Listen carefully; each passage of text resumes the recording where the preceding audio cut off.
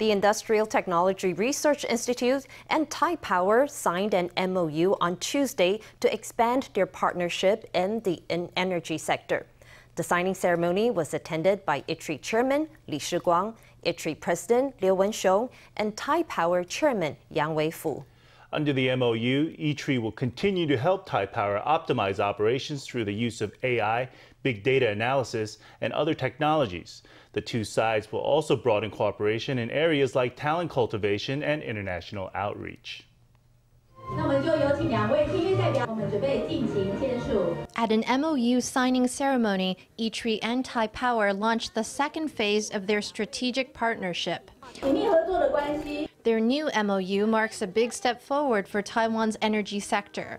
Economics Vice Minister Tseng Wen-sheng was present to witness the moment. If we want the energy sector to transform into a bona fide tech sector, we'll need to bring in the participation of the ICT sector. That is what ITRI and Taipower are working on. They're taking the state enterprise of power production and expanding it into a national team.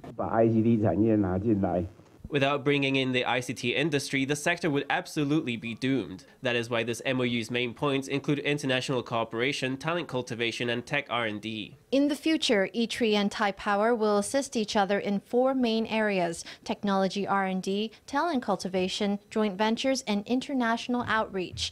They will work together on establishing smart power grids, digital operations, and innovative energy technologies to accelerate a digital transformation in the energy sector. ITRI has tremendous R&D capabilities. I hope we can integrate our R&D capabilities with the work of our colleagues on the front line. Work is underway on telecommunications, AI, and big data applications, as well as the digitalization of systems. As things currently stand, this MOU has a broader scope for industrial cooperation than the MOU for Phase 1. ITRI and Taipower have renewed their partnership in order to propel Taiwan's green energy sector forward, to strike a balance between power generation and environmental protection.